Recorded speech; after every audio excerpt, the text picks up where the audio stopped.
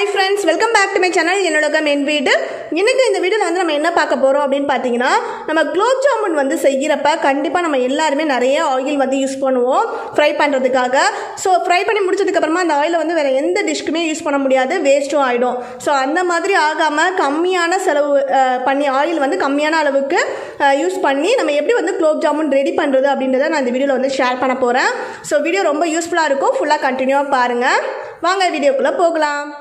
ரொம்பவே ஈஸியா நீங்களும் வீட்டில் இருந்தபடியே செம்மையா சம்பாதிக்கணுமா? அப்போ டிஸ்கிரிப்ஷன்ல இருக்கக்கூடிய மீஷோ ரீசெல்லிங் ஆப்போட லிங்கை கிளிக் பண்ணி இன்ஸ்டால் பண்ணிக்கோங்க. இதுக்கு நீங்க ₹1 கூட முதலீடு செய்ய வேண்டிய அவசியமே இல்லை.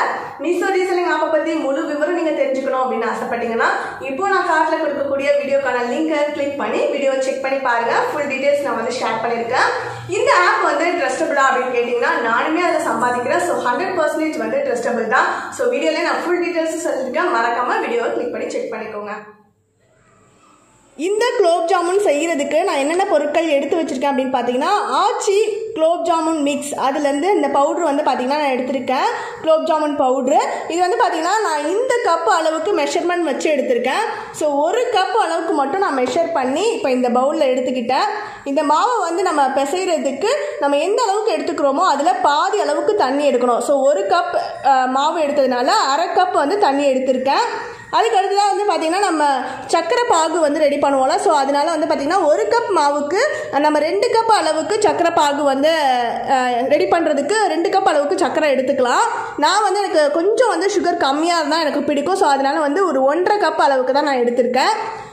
இது பாகு ரெடி பண்ணுறப்ப வந்து பார்த்திங்கன்னா கொஞ்சமாக ஏலக்காய் தூள் ஆட் பண்ணுறதுக்கு கொஞ்சம் ஏலக்காய் வந்து பொடிச்சு எடுத்து வச்சுருக்கேன். இதில் வந்து ஒரு டீஸ்பூன் அளவுக்கு நெய் வந்து உருக்கி எடுத்து வச்சுருக்கேன்.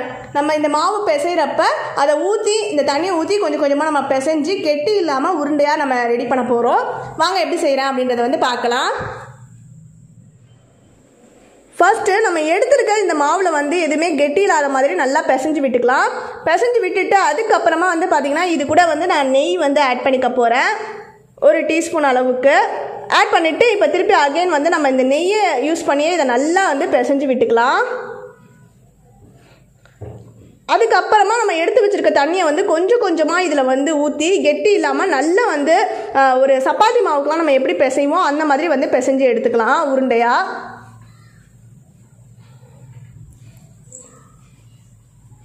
இப்போ நெய் ஊற்றி நான் பிசைஞ்சிட்டேன். அடுத்து வந்து கொஞ்சமாக தண்ணி கொஞ்சம் கொஞ்சமாக மேலே ஊற்றி விட்டு நல்லா கெட்டியாக வந்து நான் இதை வந்து சப்பாத்தி மாவு பதத்துக்கு இப்போ பிசைஞ்சு எடுத்துகிட்டு போகிறேன். இப்போ வந்து பார்த்திங்கன்னா மாவை வந்து நல்லா பிசைஞ்சு உருட்டி எடுத்துக்கிட்டேன். இந்த மாதிரி ஃபஸ்ட்டு ஸ்டார்டிங்கில் நம்ம பிசைய ஆரம்பிக்கிறப்போ வந்து பார்த்திங்கன்னா நம்ம கையில் ஒட்டும், அந்த பாத்திரத்தில் கொஞ்சம் மாவு இருக்கும். நம்ம அப்படியே மேலே நல்லா திருப்பி அகைன் நம்ம பிசைஞ்சிக்கிட்டே இருக்கணும். அப்போ பிசைய ஆரம்பித்ததுமே இதில் நம்ம நெய் ஆட் பண்ணியிருக்கனால வந்து பார்த்திங்கன்னா அந்த பாத்திரத்தில் ஒட்டியிருந்த மாவும் இதோடய சேர்த்து அப்படியே ஒட்டிட்டு வந்துடும். கையிலையும் வந்து பார்த்திங்கன்னா அதுக்கப்புறமா ஒட்டாமல் சூப்பராக நம்மளுக்கு இந்த மாதிரி உருண்டை மாதிரி கிடச்சிரும். இந்த மாதிரி நம்ம உருட்டினதுக்கப்புறமா இதை வந்து அப்படியே ஒரு 15 நிமிஷம் வந்து வச்சிடலாம். வச்சுட்டு அதுக்கப்புறமா சின்னதாக வந்து நம்ம குலோப் ஜாமுன் மாதிரி உருட்டி எடுத்துட்டு அதுக்கப்புறமா நம்ம ஃப்ரை பண்ணி எடுக்க வேண்டியது தான். அதுக்கு பாருங்கள், நீங்கள் தண்ணி வந்து ஸ்டார்டிங்லேயே நான் சொன்னேன்னா உங்களுக்கு கொஞ்சம் கொஞ்சமாக நீங்கள் ஊற்றி வந்து பிசையணும். இப்போ பாருங்கள், நான் எடுத்துக்கிட்டதில் பேலன்ஸ் கொஞ்சம் தண்ணி இருக்குது. நான் இதையும் ஊற்றிருந்தேன் அப்படின்னா கண்டிப்பாக வந்து மாவு தண்ணியாக போயிருக்கும். ஸோ அதனால் வந்து பார்த்திங்கன்னா நம்ம எவ்வளோதான் நம்ம மாவு எடுத்துக்கிட்டாலுமே பார்த்து கொஞ்சம் கொஞ்சமாக ஃபஸ்ட்டு தெளித்து விட்டு பிசைஞ்சு இந்த மாதிரி உருண்டையாக எடுத்துக்கோங்க. இப்போ ஒரு 15 நிமிஷம் கழித்து நம்ம வந்து இதை வந்து உருட்டி சின்னதாக உருட்டி எண்ணெயில் வந்து ஃப்ரை பண்ண போகிறோம். அதுக்குள்ளே வந்து பார்த்திங்கன்னா இப்போ எடுத்துருக்கிறது 1.5 கப் அளவுக்கு சர்க்கரை எடுத்துருக்கல. ஸோ இதை வச்சு நான் பாகு ரெடி பண்ண போகிறேன். 1.5 கப் சர்க்கரைக்கு நம்ம வந்து பார்த்திங்கன்னா அதுக்கு ஈக்குவலாக 1.5 கப் அளவுக்கு தண்ணி ஊற்றி நம்ம இப்போ பாகு காய்ச்ச போகிறோம். பாகில் வந்து எந்த பதம்லாம் தேவையில்லை, நம்மளுக்கு சர்க்கரை கரைஞ்சி வந்தால் போதும். சர்க்கரை கரைஞ்சி வந்து அந்த நம்ம பாகோட கலர் வந்து லைட்டாக ஒரு ப்ரௌன் கலருக்கு சேஞ்ச் ஆகும். அது வரைக்கும் நம்ம வந்து இதை பாகை நல்லா கரைச்சி எடுத்துக்கலாம். அது கூட கொஞ்சமாக ஏலக்காய் தூள் ஆட் பண்ணி இப்போ நான் ரெடி பண்ண போகிறேன். வாங்க அதை போய் இப்போ செஞ்சிடலாம். அதுக்குள்ளே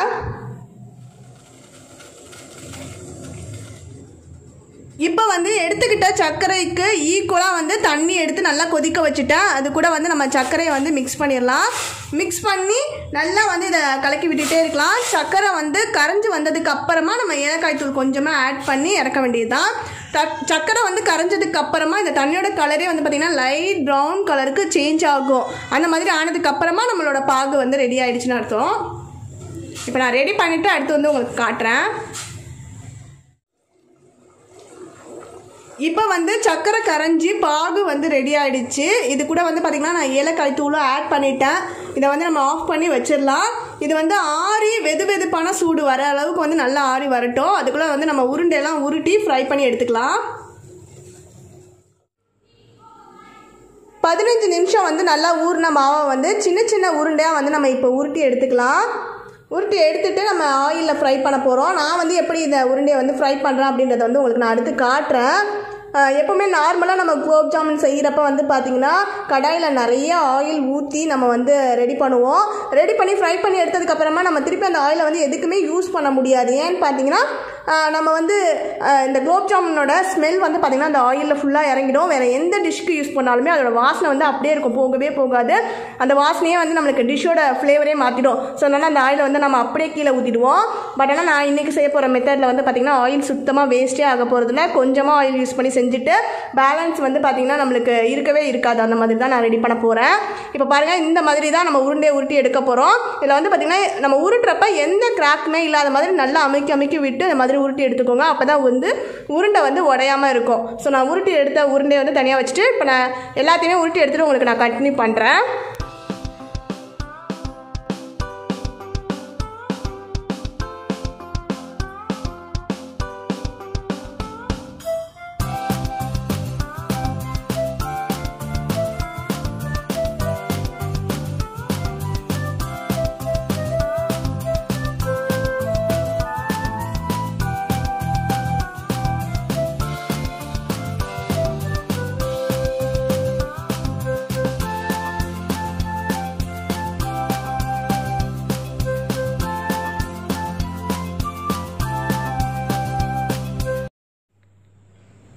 இப்போ வந்து எல்லா மாவையுமே வந்து நான் இந்த மாதிரி உருட்டி எடுத்துட்டேன்.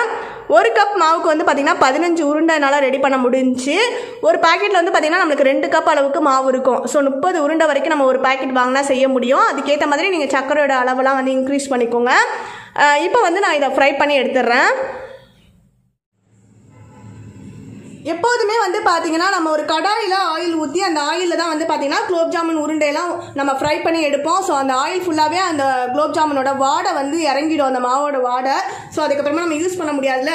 ஸோ நான் வந்து இன்றைக்கி என்ன மெத்தடில் செய்ய போகிறேன் அப்படின்னு பார்த்தீங்கன்னா, ஒரு பணியாரக்கல் எடுத்துக்கிட்டேன். அதில் அந்த சின்ன சின்ன குழி மாதிரி இருக்கும்ல, அதில் வந்து கொஞ்சம் கொஞ்சமாக ஒரு 2 ட்ராப்ஸ் அளவுக்கு தான் நான் எல்லா குழிலையும் ஆட் பண்ணியிருக்கேன் ஆயில். ஸோ அதில் வந்து நம்ம இந்த உருண்டையை வந்து ஒவ்வொன்றா போட்டு ஃப்ரை பண்ணி எடுக்கலாம்.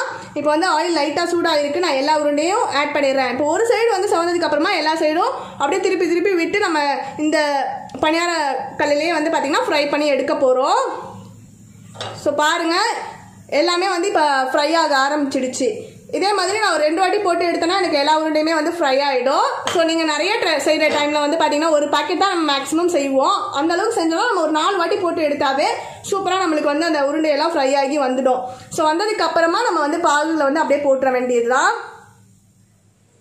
இப்போ வந்து லைட்டாக செவந்ததுக்கு அப்புறமா நான் இன்னொரு சைடு வந்து இப்படி திருப்பி விட்டுருக்கேன். அதே மாதிரி 4 சைடு இருக்கும் இந்த மாதிரி நம்ம பணியார கல்லில் திருப்புறப்ப. ஏன்னா சின்ன உருண்டையாக தானே போட்டிருக்கோம். ஸோ எல்லா சைடும் அப்படியே வந்து செவந்து வர அளவுக்கு அப்படியே திருப்பி விட்டு ஸ்லோ ஃப்ளேம்லேயே வந்து வச்சு இதை வந்து ஃப்ரை பண்ணி எடுத்துக்க போகிறேன். அப்போ தான் நல்லா வெந்திருக்கும், இல்லைனா உள்ளெல்லாம் மாவாகவே இருக்கும். ஸோ அந்த மாதிரி ஸ்லோ ஃப்ளேம்லேயே வச்சு நீங்கள் பணியார கல்லே வந்து நீங்கள் போட்டிங்க அப்படின்னா அந்த ஆயிலே நல்லா உறிஞ்சு சூப்பராக இது வந்து ஃப்ரை ஆகி வந்துடும். கண்டிப்பாக இந்த மாதிரி ஒரு நாளைக்கு நீங்கள் ட்ரை பண்ணி பாருங்கள். இப்போ நான் ஃப்ரை ஆனதுக்கப்புறமா உங்களுக்கு நான் காட்டுறேன்.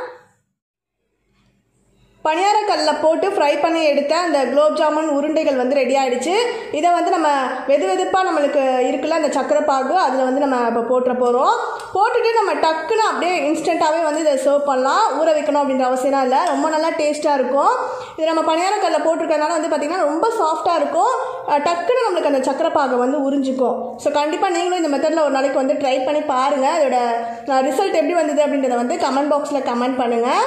இதை வந்து நல்லா எல்லா சைடும் வந்து லைட்டாக ஃப்ரை ஆகிற மாதிரி ஃப்ரை பண்ணி எடுத்தால் தான் உள்ளெல்லாம் நல்லா வெந்திருக்கும். ஸோ நீங்களும் ட்ரை பண்ணி பார்த்துட்டு இதோட டேஸ்ட்டு ரிசல்ட் எப்படி இருந்தது அப்படின்றத கமெண்ட் பாக்ஸில் மறக்காமல் கமெண்ட் பண்ணுங்கள். இந்த வீடியோ உங்களுக்கு பிடிச்சிருந்தா லைக் பண்ணுங்கள், உங்கள் ஃப்ரெண்ட்ஸ் கூடயே ஷேர் பண்ணிக்கோங்க.